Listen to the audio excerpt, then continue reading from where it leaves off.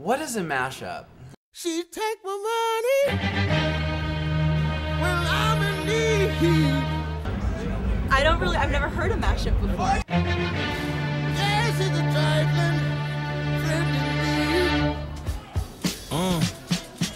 Now I ain't saying she a gold digger, but she ain't messing with no broke. Now I ain't saying she a gold digger, but she ain't messing with no broke. Get down, girl. A mashup, well, traditionally, what we think of as a mashup, we would define it as when you take the vocal of one song and you stick it on top of the cut-up instrumental of another song and create a brand new song that preferably is greater than the sum of its parts.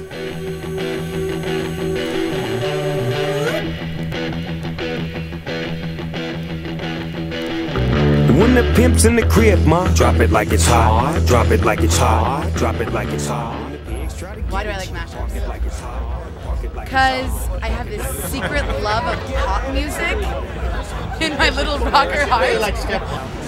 You know, they used to really annoy me because I like music solid. I like to hear that song, how it goes. But it's kind of really cool to see how different genres of music can come together and create like a totally different vibe. But it's the same groove, you know, and it's good.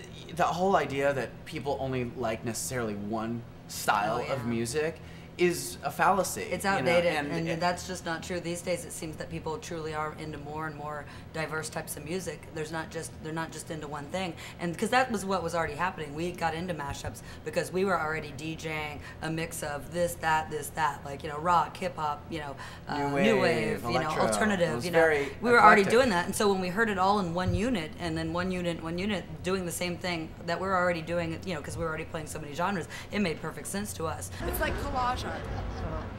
And you can, you know, take bits and pieces of little things and put them together and make your own image. That's what I like. People tried to call, you know, mashups a fad when it first started happening. You'll see that in a lot of articles and things like that, especially when people first discover them. It's a fad like hip hop. But they called hip hop a fad too. And if you look at it.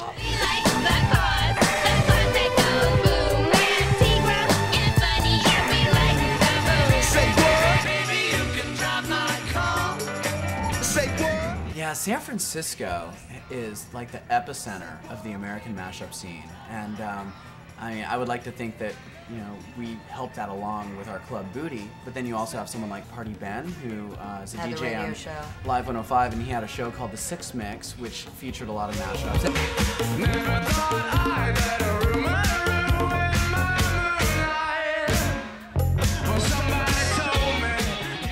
I guess Party Ben has been doing it on Live 105 for a while.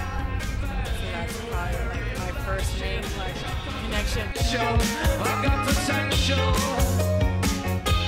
I think San Francisco has a lot of scene slummers. You know, people who go to a rock show one night and then they'll, you know, go to house music dance night the next night, and the next night they'll go see a burlesque performance, and the next night they'll go see an art show. Yeah, you know, it makes, you know, people. There's, you know, a lot of you know, interesting things that go on in the city, and a lot of people that do dip into different scenes. So again, mashup culture seems tailor-made for, you know, that kind of aesthetic where you're gonna get a little bit of everything.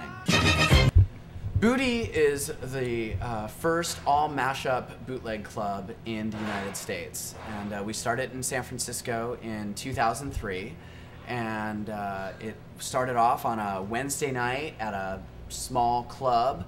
You know, maybe a monthly Wednesday is how we started, which is maybe really 75 crazy. people, and now it's grown into a monthly Saturday night at DNA Lounge, where we get anywhere to 800 to 1,000 people all getting their groove on to mashups. To 100 bits of 100% mashups. No real songs or full songs are played.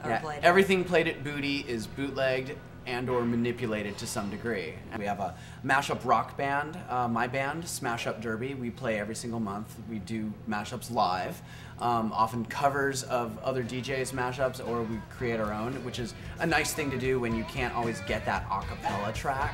Well, we can just sing it. Something sure can sweep me off my feet. Burning down the house.